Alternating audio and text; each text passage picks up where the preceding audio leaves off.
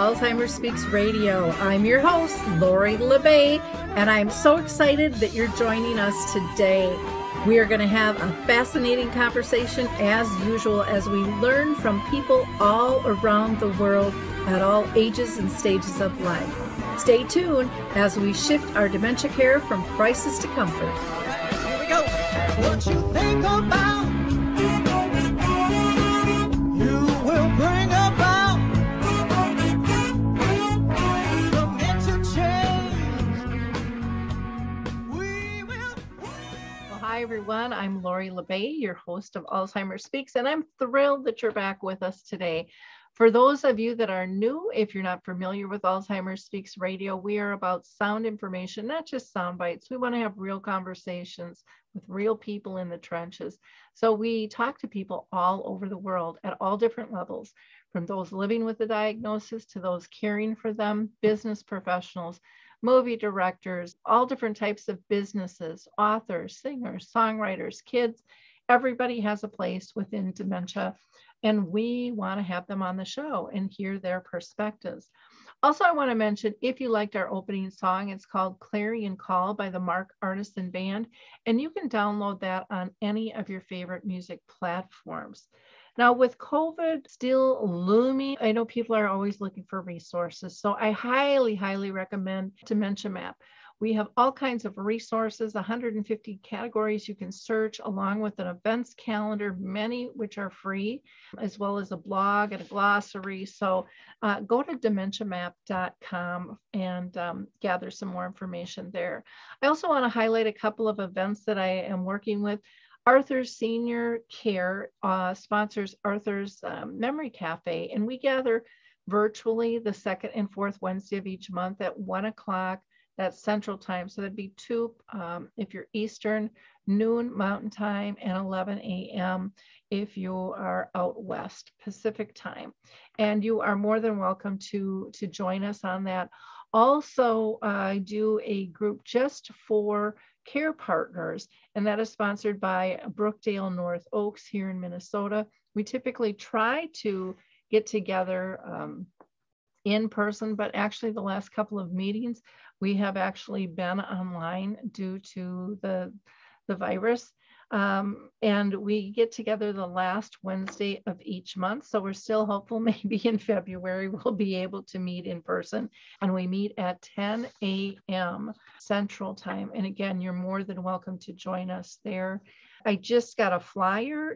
Music Men's Minds is having a beautiful Valentine's Day Zoom with a surprise guest. Music Men's Minds is music therapists that put on a program, and that will be February 14th, this coming Monday, from 11:30 to 12:30, and you can go to musicmensmind.org and learn more about that. Also, if you're going to be in the Minnesota area in April, we are going to be doing a screening and talk back on the film A Timeless Love. That'll be down in Winona, Minnesota, and that'll be April 7th at 6:30, a Thursday night, and Friday at 1 p.m. on the 8th. You can register to join us by calling 507-454-5212. And really looking forward to that. We haven't done a movie screening in 2 years now. Last, I just want to give a shout out to Adaptive Equipment and Caregiving Corner. They are absolutely phenomenal. And we're going to hear what they have to say about the footbar walker next. And then we'll be right back with our guest. I love the footbar walker, and let me tell you why. It is the option for my toolbox that I've been waiting for. Let's be honest, there are some clients who, despite our best rehab efforts, just aren't able to return to performing a sit-to-stand transfer on their own. Now I can offer my caregivers an easier, safer option that doesn't involve hoisting their loved one up from a sitting position. I don't recommend this walker for all of my clients, but I do recommend this walker for those caregivers looking for an easier, safer option with transfers. I would also encourage other therapists to add this walker to their toolbox. It's kind of like having my own mobile parallel bars for the client to pull up on. Whether it's a family caregiver at home helping a loved one with Parkinson's or dementia, CNAs in a long-term care facility assisting their patients, or therapists adapting to client and caregiver-specific needs, we now have a very safe and effective option to offer in the footbar walker. Check this product out at thefootbarwalker.com. That's it for today from Adaptive Equipment and Caregiving Corner. Have a great day, and don't forget, if you can't do it, adapt it. So today I'm really excited to introduce you to Edgar Cortes. He goes by the pen name Milo Lorien. He is a Latin neurodiverse man who is a husband, a father, and a disabled Marine. He was diagnosed with early onset neurocognitive decline, and now the doctors are calling it major neurocognitive disorder due to traumatic brain injury. In addition, he's dealing with post-traumatic stress disorder and a couple other medical issues. At the age of 51, he hopes to change the world and how they view the diagnosis and how we treat others. He is also the author of With Love, Leo. So Edgar, I'm so thrilled to have you on the show today. Thank you for having me. Time. I always start out the conversation by asking people if they have in their own family and circle of friends, others who are dealing with a dementia. I highlighted that, you are dealing with that yourself, but are there other family members or friends? I have a, well, that I know of, there's two uncles that supposedly have Alzheimer's. Is what I've heard, in family circles, not like directly from whoever's taking care of them. And I suppose part of what got this started was both of my grandmothers, my paternal grandmother had Alzheimer's. I saw that firsthand. And my maternal grandmother had something. Mm-hmm. I don't know that it was diagnosed properly, but she also had COPD and, but they were both well into their 80s. Okay. So that got me concerned early on, but for me, it turned out to be a little different. Okay. So let's talk about your diagnosis and how you've dealt with that. And now you're a writer, and how has your neurocognitive issues affected the writing process for you? It's a good question. I've had this for so long, and I didn't really write before then. I guess I've always written in some form. I mean, my first job in the Marines was an admin clerk, and I used to write,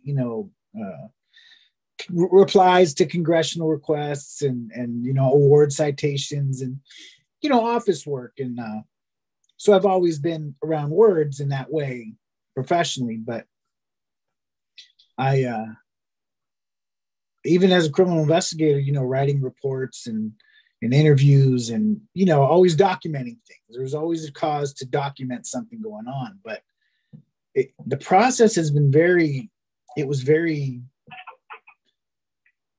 don't want to say haphazard. I mean, I see all these authors who have outlines and they have, all these different systems for how they write.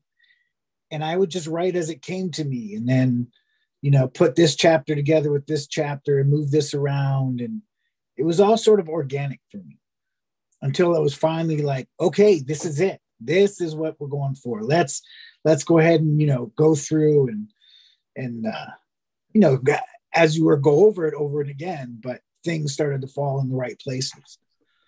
Okay. So chaotic maybe. And I don't remember most of it either, which is an odd thing for an author, I guess, to say. But I wrote the book, but at best I can give you the broad strokes. Okay. So the book we're talking about is With Love, Leo. And what made you decide to write the book in the first place? I've Well, thought about it, and I've thought about it, and I've thought about it, and I have pieces, but I've never really totally pulled my books together. And I know I've got more than one in me. So I'm always fascinated with how people decided to really step into it and do it. a promise it was a promise I made to my wife. Okay. You know, she always said what a good writer I was. She's always said I had a talent for words and that sort of thing. And, you know, one day I told her I'd always wanted to write a book. I just never knew what it was about. And I told her one day that I was going to, I forgot how I said it. I told her I was going to write her a book and win her a Pulitzer or something, you know, it's one of those things you do. And then so over time, as this illness of mine sort of progressed, you know, that one question came up about what I'm putting her through and what I'm going to continue to put her through in the future. And, you know, what the eventualities that could happen with that, and then what she'd have to endure, and, you know, that whole thing. And the one thing I didn't want her to do was to be defined by it. I wanted her to move on.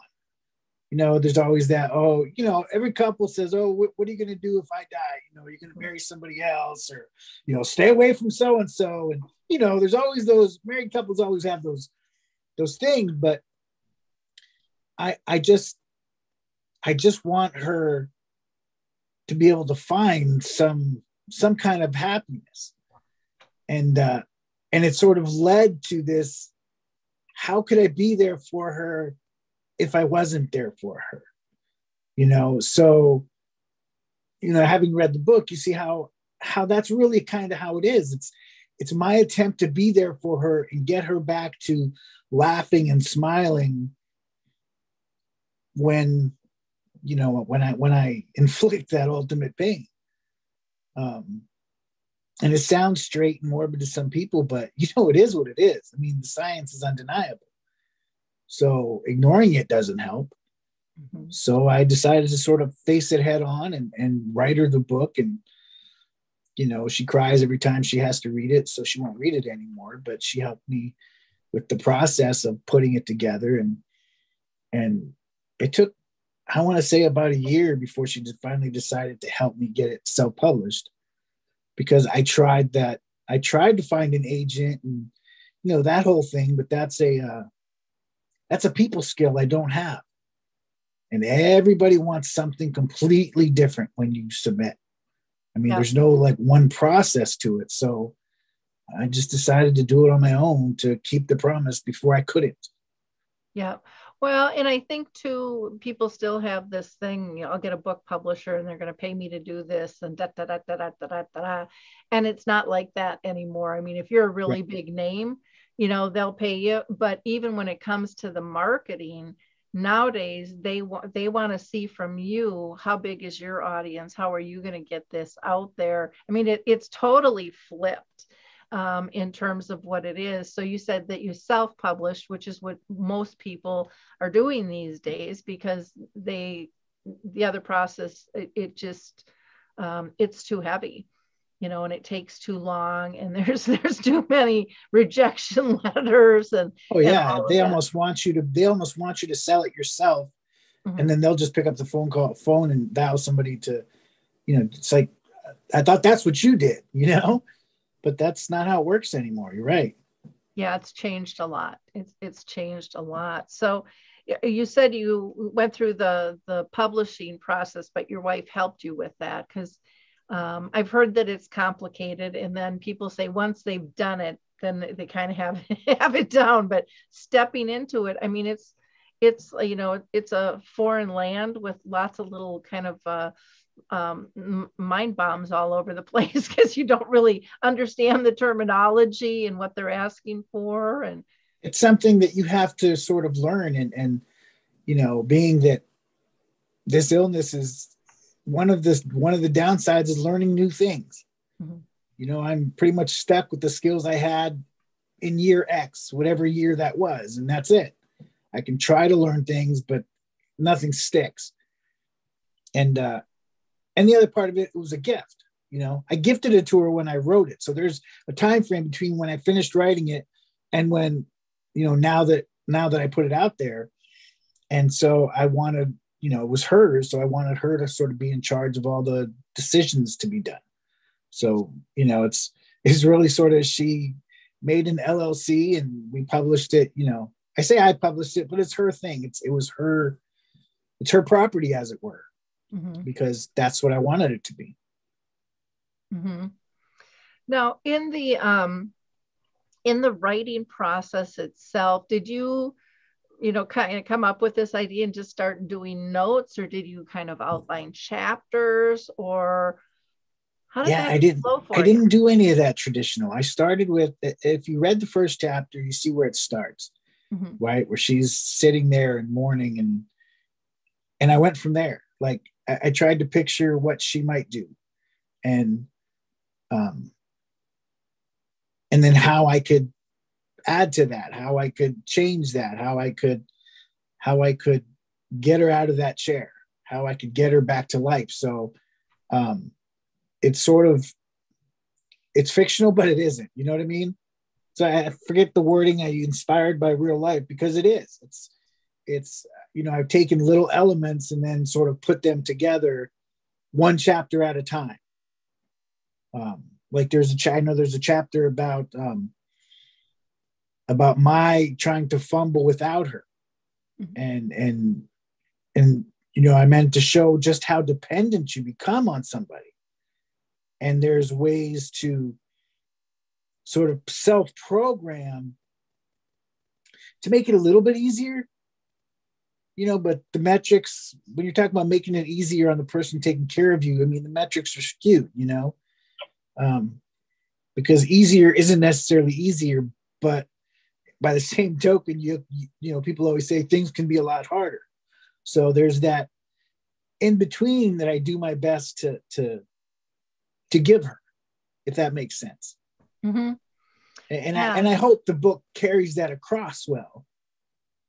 Well, I think one of the things, in reading the book, it's you seem to know her very well in terms of, and she may or may not agree or disagree with that, but from a reader level, it just seemed like you knew her buttons, her patterns, her likes, her dislikes, her friendships, and what could help.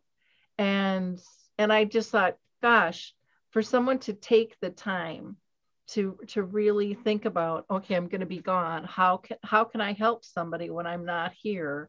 I thought you did that in a beautiful fashion in terms of realizing the impact that losing a loved one has on anybody at any level, but especially a spouse. And, when they have cared for somebody as long as they've cared for, and I've lost both my parents, and that is, you can't equate that to a spouse by any means, but I felt totally lost. I mean, I didn't even know who I was anymore because the space had opened up. And again, it wasn't my spouse. And so I can't even imagine what that would feel like. And so I thought it was really interesting. I thought your writing, it pulls you in right away. It's just a very comfortable storyline, and you're just intrigued, I think, from the get-go, with the book itself. Do you want to share with people one or two pieces of how you chose to comfort her? Well, I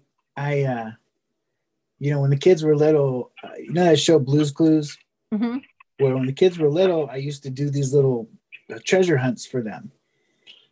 So that's sort of where the treasure hunt thing came from. I sort of, in the book, I set her friend on her to I sort of put her on this treasure hunt back to life. And finding out what I was doing when she wasn't around. I had to, like you said, it pulls you in, right? You're saying that the book pulls you in, but the story was about pulling my wife into this little Blue's Clues hunt this little treasure hunt so that she would forget the morning. So she would move away from that and start to be inquisitive again and start to wonder and smile and laugh and, those sorts of things, to remember the good stuff. I mean, there's some stuff in the book like the ad. Did you read about the ad? That one I missed because it kind of popped around in it. Well, that's a true story. I took out an ad in the newspaper for Valentine's Day. I wrote a love letter and I put it in the newspaper. I used to be prone to grand gestures in that way. And, my wife and I remember what she was wearing. Oddly enough, I remember what she was wearing the day I met her. And that was, I don't know, going on 28, 29 years ago or some such. And we've always sort of been joined at the hip. I mean, I remember when she retired from the Army, my wife's a retired soldier, and when she retired from the Army after 22 years, her first job, we worked together in Army recruiting, and we sat next to each other. And people wondered if that was going to be a problem because we were sitting right next to each other. And that was some of the best times of our marriage because we just, I don't know, that's just who we are. I mean, surely I get on her nerves, but who doesn't? Mm-hmm. But she doesn't get on my nerves. So, there was a lot of that sort of feeling that I wanted her to think about, that I wanted to sort of pull her character, if you will, back into and not into the darkness. I mean, I myself, through all my PTSD and TBI and then, early onset, I have experienced the darkness of depression. And so I guess I used that to figure out how I would pull her out of it. Mm-hmm. You know what I mean? And it started with her girlfriend. I mean, a girlfriend is probably the best place you can start, I would think, in a situation like that. And in her case, it's a girlfriend that they don't even have to talk to each other all the time. So that's how I began to pull her into this little treasure hunt. Mm-hmm. Well, another thing that I really liked about the book is that it addresses grief. I mean, a lot of times, and you even write in the book, when everyone's left, when everyone's walked away, that person is still sitting there alone. And I know for several friends who have lost their spouses at a young age, they said a lot of times it didn't even hit them for months later because they were so busy being busy, doing things, but their life had drastically changed and people had pulled away. And I love the way, even when her friend is telling her stuff, she knows to pause, give her a Kleenex, get me a cup of coffee, just to give her something to do, to take a break, to allow her to process those feelings. Because I think so often we don't have somebody there that lets us feel what we need to feel, or we're told, you should be over that by now, or get on with it, get on a dating app. That's the big thing, fill the gap, and it's like, that's not real life for most people. This is going to be an ongoing kind of wave of emotion that hits at different levels at different times, and it'll knock you down, and you'll get back up again, and it'll knock you down again. But allowing people to feel that and then recenter themselves so that they can go forward. And I can't remember exactly what she said, but it was something like, all right, let's get back to it. What else you got to say? See, that's, that was where I tried to intrigue the character with, what is it about my husband that I don't, and I left letters for her because I think so often people, when they grieve, I mean, I lost my mom in my 20s to a drunk driver, and there's lots of things I'd want to ask her. So, I imagine when someone loses a spouse, there's I can't tell you the number of conversations that I have to have with my wife about things, all fashions of things. It's like it's the thoughts aren't complete until we've had a conversation about it. And I've asked her what she thought. So, the idea was to leave a box of letters so that she could talk to me even though I'm not there on any topic, to include the dating and, all the eventualities. Because, 5 years down the road, you lose your spouse, you still want it. You still wonder what their opinion might be. Yep. Especially when you're together for such a long time. So, that was part of the scenario, was leaving these boxes of letters and stuff so that she could have conversations. Mm-hmm. So when you say conversations, because some people go, well, how's she going to have a conversation with you? Conversations are I think people have lost a certain handle on the art of discourse, and some conversations are rhetorical, some are not. Some are just a matter of exchanging opinions. I mean, you have people like, Einstein and that level of character in our history who had so many conversations just through correspondence. It doesn't require somebody always sitting in front of me. And especially when they're not there anymore, I can't imagine a single widow or widower who, wouldn't do anything for a conversation, a letter, a video that they hadn't had before. Some new exchange of opinions and words. So I tried to convey that, and I tried to throw in there a lot of those repetitive things that people say over the years. Like, oh yeah, he always said this and he always said that. And I hope that people wouldn't take it about me so much as her take on me, her dependence on that shared sort of discourse that we had over the years, and how that has to morph for a person to move on. Well, in those, like you said, those sayings, they just bring a smile to your face when you think about, oh yeah, they always, I mean, you almost can't think it without smiling, because it's just at the core of the soul of the person and who they were. And it's such a deep memory, because it played over so many times. Like, you can hear the voice, you can see them physically, doing whatever gesture goes with that thing, or the eye roll, or whatever it is. I mean, it just and I think that is normal, and yet it's stuff that we don't really talk about. Nobody wants to talk about it.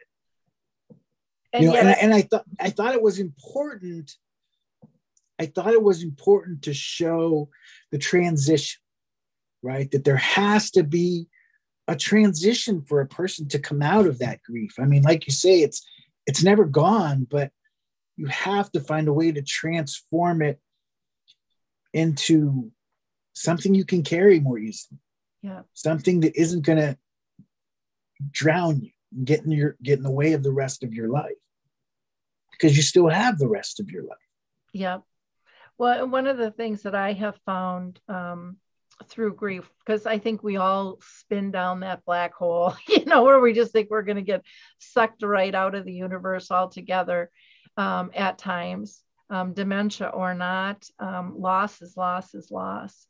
And everybody feels it at different levels. But for me, when I would feel like I was really kind of going down that black hole, for whatever reason, something came to me. And I think it was really just kind of channeled into me, like, knock it off. You still have work to do. But what came to me was, you can't have great grief without first having great love. And what an honor that is. And I see your book honoring that great love, and having all those little remembrances in different fashions, and, shared alone and shared with friends, all of those different pieces just add to the remembering, the honoring of the relationship, which nobody wants to just push it away like it didn't happen. You want to know how how do you honor that? I think one of the best ways to honor a relationship is by being authentic, by being able to laugh and cry through it. Doing just one side, to me, isn't authentic. I don't know. That's just my, I think there's a range of emotions when it comes to that. One of the things I talk about in the book, I know I mentioned it, and I don't remember how I mentioned it, but, I put a lot of my own thoughts into the book. And one of them is you can be proud or you can be married, but you can't always be both. Mm-hmm. And I've taught my sons that because we live in this world where ego and image and all these factors are sort of drive people, but then they wonder why things go wrong. And it's like, look, we are all human beings, and you take away that outer shell that the world is concerned with, that you want to portray to the world. And, it's like men are crybabies when they're sick. There's no getting around it. We no just argument from me on that one. You don't have to admit it, but when you're sick, you're going to do it, mm-hmm. And so that whole, the proud or married, I mean, I remember a guy one time talking about getting feminine products at the store. Mm-hmm. And I thought, that's got to be the dumbest thing I've ever heard. Like, you can't get them because somebody's going to see you. I mean, are you a husband or aren't you? Because one day it may be, are you a father or aren't you? It is needed. It's stop being so squeamish about it. It's just what it is. And so that same idea of proud or married it's not like you can't be proud, but you can't always have the image you want and still be married. I mean, you can't be this man and that whole nonsense, mm-hmm. and then still be a loving, tender husband sometimes. Yeah.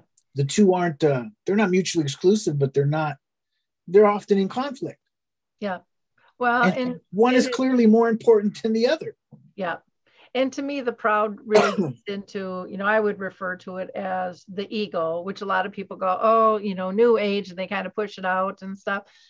And proud, I think, is something that people can relate to without going, oh, ego, because people don't like to be told that their ego is a little bit too strong.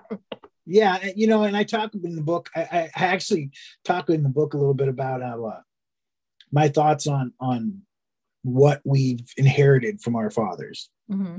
and their fathers and the nonsense that we're expected to carry and how we shouldn't. And I don't know, there was something in there about a particular couple and the woman being cautious or something. And I talk about how it's her right. She has every reason to be cautious. And it's us that we have to, I'd say us, but, younger men, yes, younger men are in a way paying the price for the idiocracy, if you will, of the generations before, but it's just what you have to do.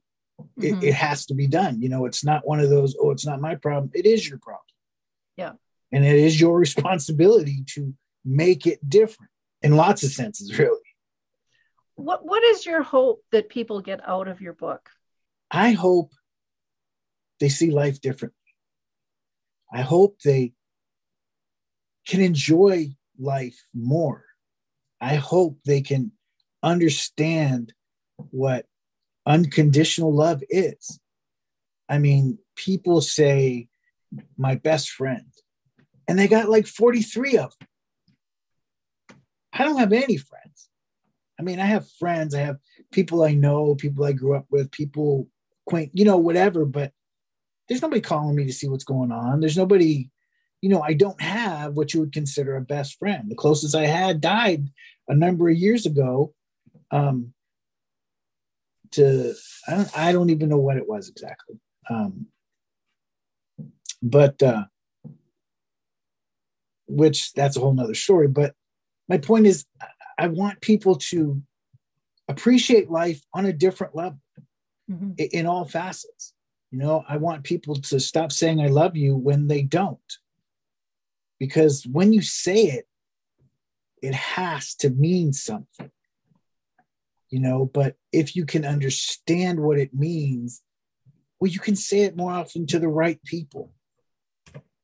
I mean, I have, 3 sons who are still at home, and they're all between 19 and 25 because there's no hurry.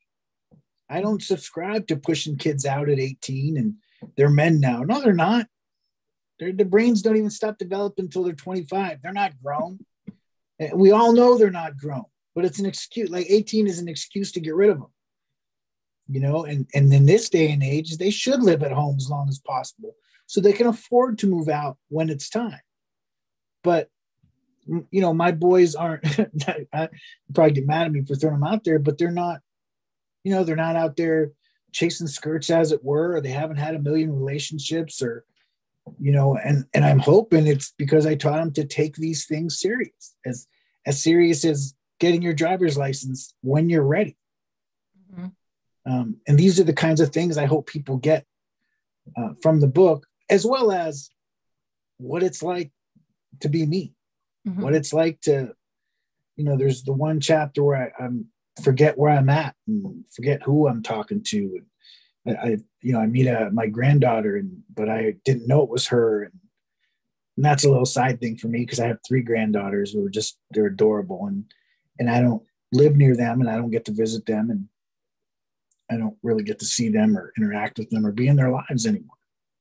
It's another reality. Mm-hmm. There's just no getting around it. Yeah. Well, one of the things I hope too people take out of your book, and maybe others, maybe there'll be some others that decide, hey, I'm gonna put a book together for a person or my family or whatever it might be. But even just a little thing in terms of writing letters or stories and just keeping them. So when your time does come, even if it's not a formal thing, there's a treasure to be found of what was important to you, what you appreciated about them, what was funny, all those different moments that we live through. I used to be in real estate, and so for 25 years, and I dealt with a lot of people going through transitions, and they loved running across those types of things. They were like, I had no idea, and they get lost in it. They just stop what they're doing and they just get lost in the stories and being able to relive those moments, and then to have something physical, that you have, and maybe it's written, maybe it's video, maybe it's audio nowadays. I mean, my gosh, people, you got a lot of choices out there you can record yourself in VR now. I saw an ad yesterday for a VR camera. I was like, wow. Yep. I think there's a lot people can get out of this in terms of even just your contemplation of, I'm not going to be here forever. And how can I make the world a better place once I'm gone, to the people I love? How do I pull that together? I mean, that's a big, thoughtful piece in and of itself. And I think there's a lot of people out there, again, not everybody, but a lot of people that have a diagnosis that know it's terminal and they do nothing. No, we're not even considered terminal. The society at large wouldn't consider this a terminal disease. Mm-hmm. I mean, I get up, I know my name, I remember my name and I woke up. I mean, I always tell people that's it. That's a plus. But what else is there? Yep. In the day? For the most part, nothing. Mm-hmm. I mean, I try to do this, or, everybody tries to do these things, but it's not a full life. It's not jam-packed with, there's no, the only real purpose sometimes is getting to the end of the day. Mm-hmm. Without falling into that deep, dark hole. Mm-hmm. But nobody's looking for my opinions anymore. Nobody's wondering where I am or what I'm doing, or, I have no place to be. I'm not late for anything. I'm not missing from a crowd. I just sort of exist on the edges of life. Mm-hmm. And that's a lot harder for some people, Mm-hmm. you know, and I think for me, it's been made a little bit easier in the sense that I never got to have a career. I never got to firmly establish myself in a place to be missing from. I mean, I'm 51, you know, and this has been going on for a very long time. And I think people underestimate that. You know, somebody's 75, like my dad, he's 76 or something. And, you know, he would never say he has issues, but I think he has issues. But he worked for General Electric for 35 years. He has that bulk of his life and friends and whatnot that can sustain a person because they feel like they've lived and they feel like they're retired. And, you know, in his case, he retired when they had the accident. And so, you know, that retirement thing, I think really helps people, but more and more, you're going to see people like me, with military vets, and you're going to more and more see people like me who never really got to start life. And I think it adds to a lot of the contemplation in the book, because deep is pretty much the only place I can really go anymore. I don't know if that makes sense to people, but surface chit chat stuff is, I don't know. I don't even think I can do that stuff anymore, you know, because that's part of a different type of living. Yep. But I think a lot of people don't go deep often enough. Sure, not all the time, but often enough they don't even delve into it. I think people are scared of it. Yeah, they're scared to be authentic because what are other people going to think? And they're so worried. We've gotten to be such a judgmental society. And, absolutely. You know, and then you add in now the virus and the politics. And I mean, it's dangerous to speak your truth these days. It can be. Yeah. I mean, that's how I think people feel, that, you know, I just don't want to go there. It's too stressful. And so they don't. And yet there are depths you could go to within, to frame the world a little bit different and to, you know, look at things deeper on how do I make this space a little bit better for the next guy, you know, and by sharing your story, I mean, you could have easily just written that for your wife and have it go no further, you know, and done your job of, I'm going to help her through this, but you two decided maybe this can help others too. Yeah, and I think that came in part through, you know, the other advocacy stuff I try to do and helping people understand and you know, it's this last year when I started doing this understanding neurocognitive and the other stuff, I realized that people don't get it. They don't understand what this is or how hard it is and how isolating it is. I'd go a whole day and not talk to anybody. And that's not to say my wife doesn't talk to me, but what is it there to talk about? You know, what am I doing that provides for conversation, or what is she doing other than taking care of every single little thing? It's a, I mean, look, even the Veterans Administration has me as temporarily disabled. I mean, it's, how can they not know? How can they turn a blind eye to the fact that it's completely permanent and it's not going anywhere and it's not going to get better and it's not going to be treated and cured? I mean, these are things that I say that sound stupid because everybody knows this. We just don't want to talk about it. It's like, if you don't have hope, then it's not worth a conversation. But I am one of probably millions upon millions of people who aren't even counted in statistics. Which is really sad, because we can't solve a problem if we don't acknowledge it exists. That's true. We can't fix it until we start talking about it, and everybody's only half talking about it. And I think that's probably part of the challenge to even getting people to read my book, is it's the topic that most people don't want to hear about. Most people don't want to, it's too depressing for people, you know? And I was pleasantly surprised. I was honored, really, that Mariel Hemingway had wrote it. She actually left a review on my Amazon page. But some people understand this topic, and other people run from it as far as possible. Yep. But I think it's one of those things, like, you see these stories all the time about, generally it's little kids who have been hurt or have some sort of ailment or something, and the people around them talk about how much they learn from them, how different their lives have been being involved. And I think that's very true. I think if we stop running from people like me, we will learn so much more about our own lives or their own lives. You know what I mean? And they're more, people who aren't like me can do more with the information they'd learn, Yep. And this is part of what I hope the book is, paints a better understanding of people like me, while also helping them to, gives them something that would make their lives better, more, more cherishing them more and taking less for granted.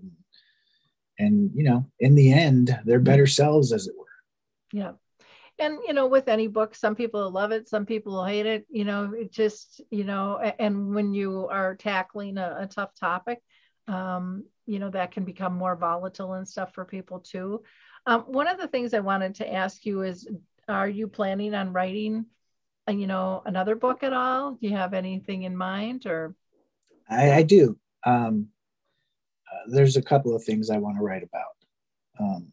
One of them is sort of, and I write it in fiction because, for one, I can't remember.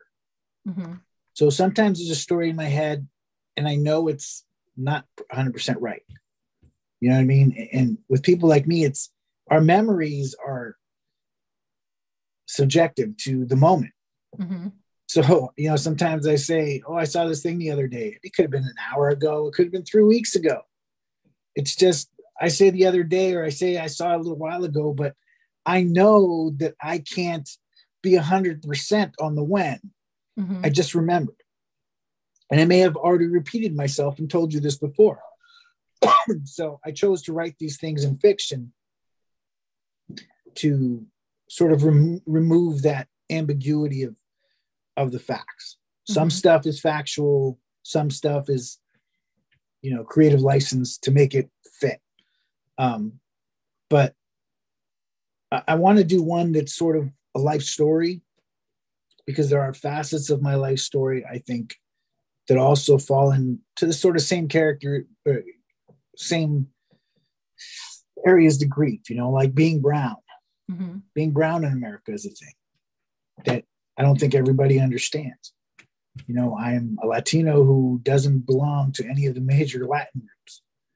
And I have found myself in situations where I wasn't Latin enough, but then I was too Latin for other groups. Or, there's an area there where we reside when you don't belong to a major group. Or, both of my parents were born in another country. So it's a first generation, I suppose. And that takes on its own topic, because not everybody you meet that's talking about immigration and being immigrants actually has any immediate family that, were born and raised in another country. A lot of times it's a historical sort of ethnic thing, which is fine. I'm not knocking. I'm just saying it's a different experience. And then my life in general it's been interesting. I mean, I've lived through a house fire, and, my mom being hit by a drunk driver. And I remember he did a year, and the police never arrested him. They just gave him a call and asked him to turn himself in. And it was a really different experience, being that I was carrying a badge at the time. And I thought, they what? And what? And, he's like, did like 10 months or something. And he was drunk and high, and it wasn't his first offense. And for the longest time, I couldn't figure it out, but they didn't seem to have any really care about it. Mm-hmm. I was divorced young. I had kids from another marriage. I mean, there's a lot of things that I'm not saying were necessarily traumatic for me, but they're all relevant experiences. Yep. Yeah. Into things that I want to leave for not just my children, but for the world at large. Mm-hmm. Because I think that's what we're supposed to do. Yeah, I was wondering too, after reading this book, if your wife has thought about,